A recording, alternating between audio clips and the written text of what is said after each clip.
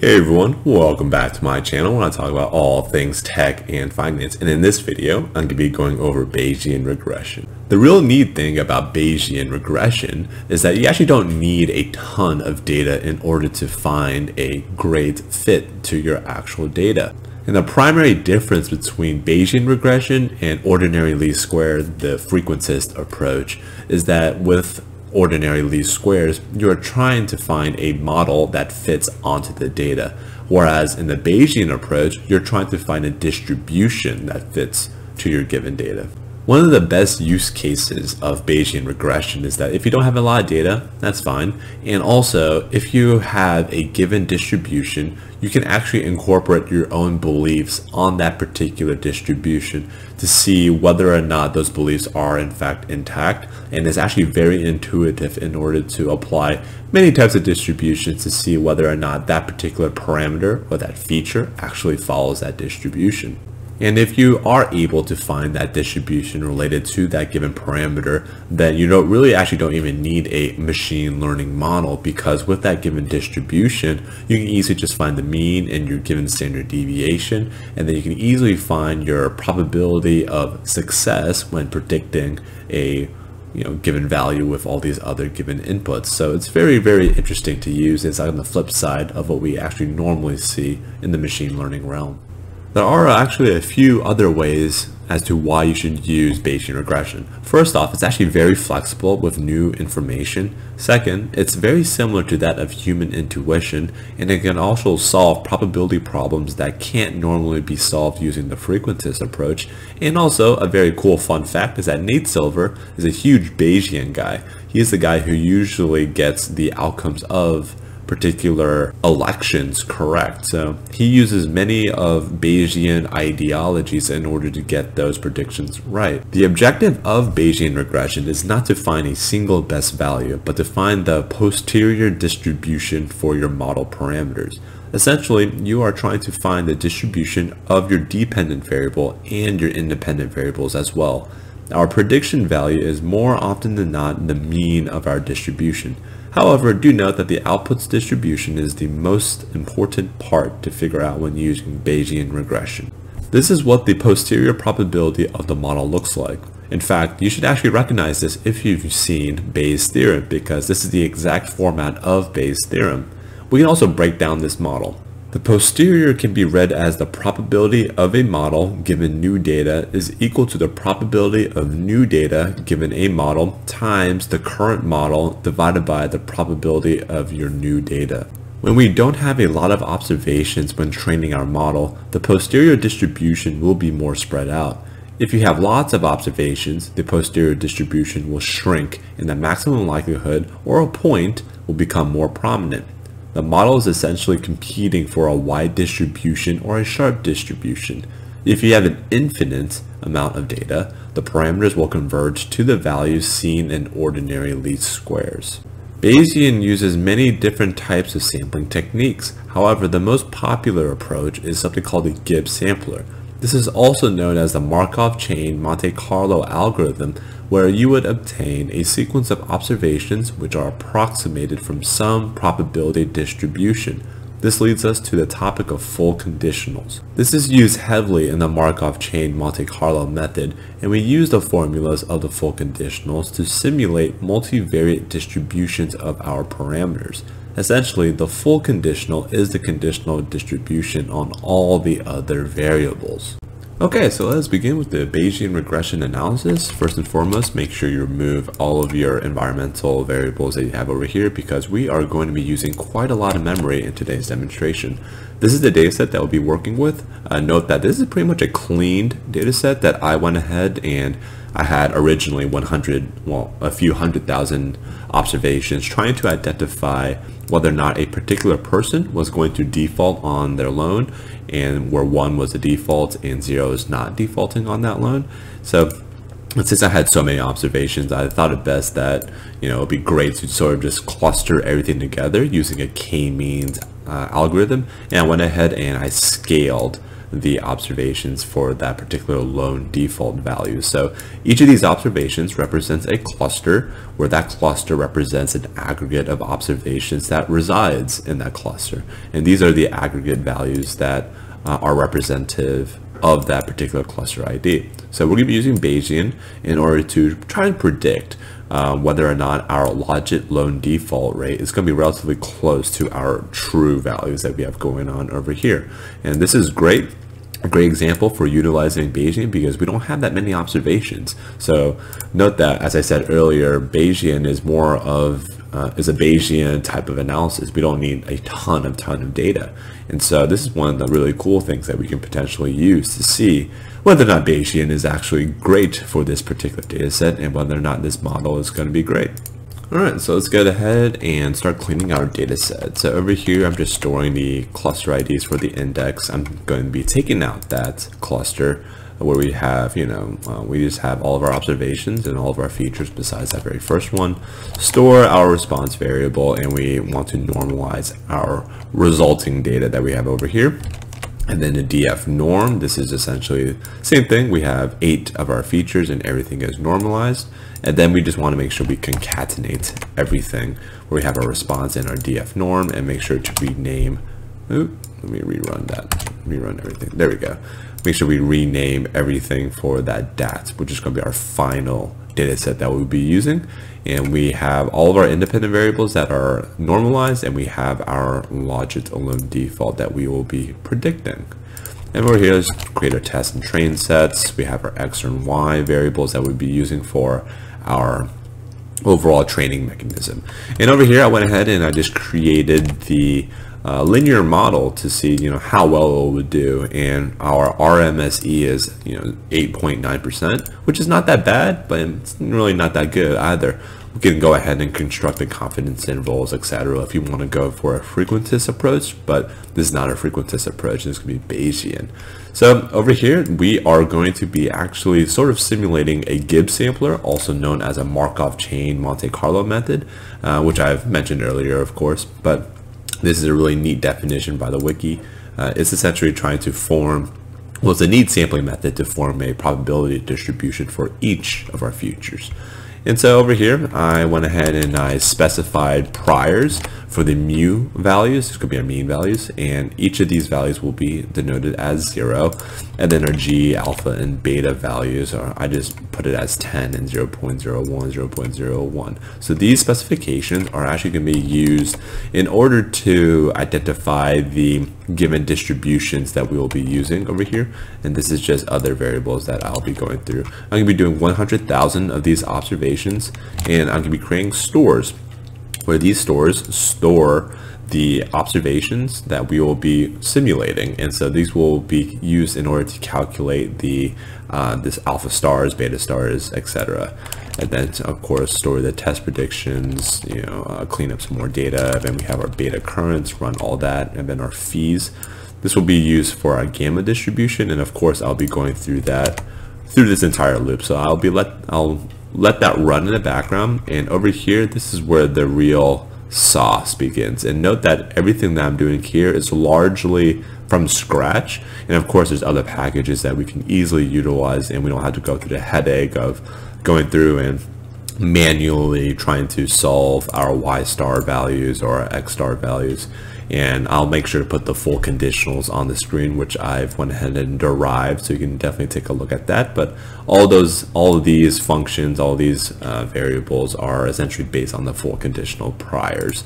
So we have over here, we have the M star, which is the mean, standard deviation, so on and so forth. We have each of these observations that are associated with that.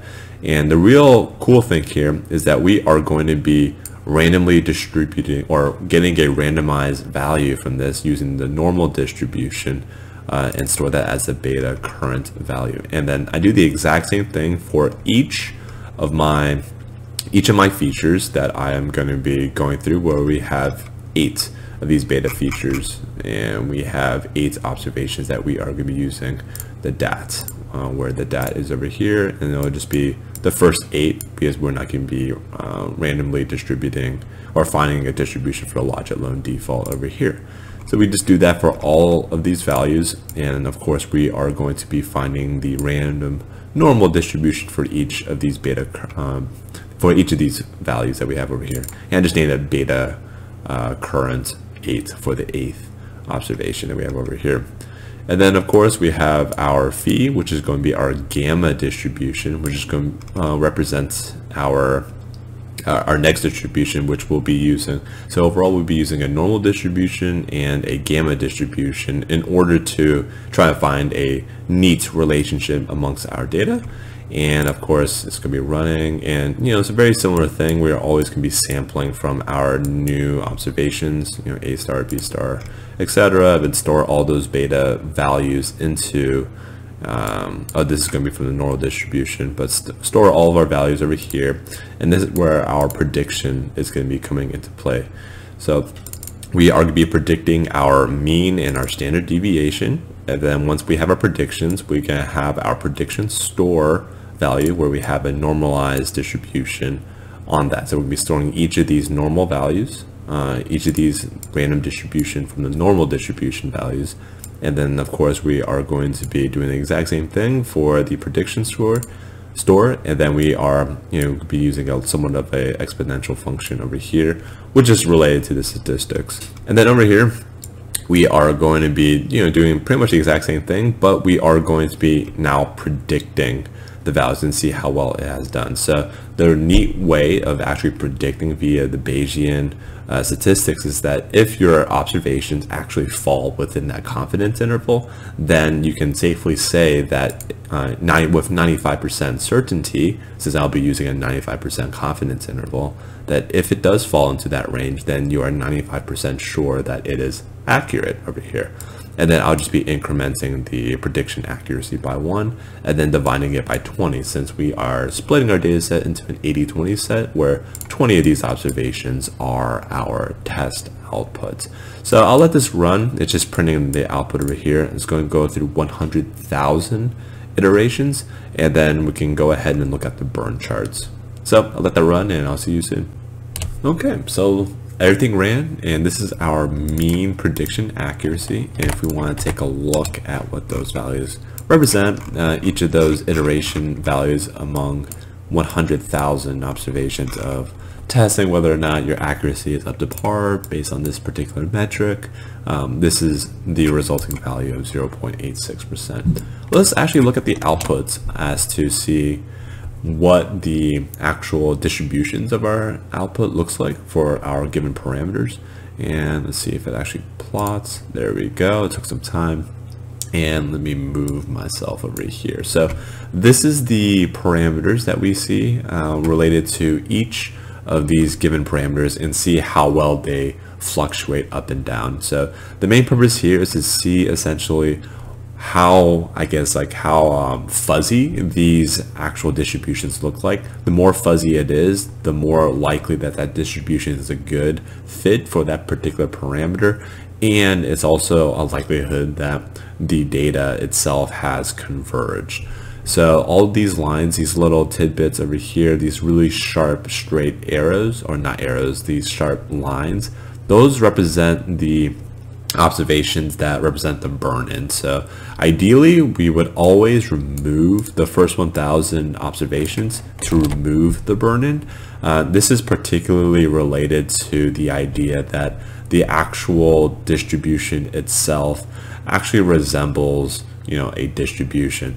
So if we actually take out the first 1,000 or so values, we would have a closer look to that particular overall distribution. And also the first 1,000 values also represent somewhat of a non-converging relationship. So ideally we would want to have a converging relationship. So that's why we would remove the first 1,000 observations. However, there are literature out there that suggests otherwise, that burn-in doesn't actually really matter. In fact, it's probably irrelevant or even detrimental to the overall scope of things. But this is the post burn-in as to what it looks like. It looks a lot more fuzzy, which is definitely a good sign, but we're just looking at it from a visual perspective. So the next test is related to the CODA library, and it tests whether or not your data has converged or not.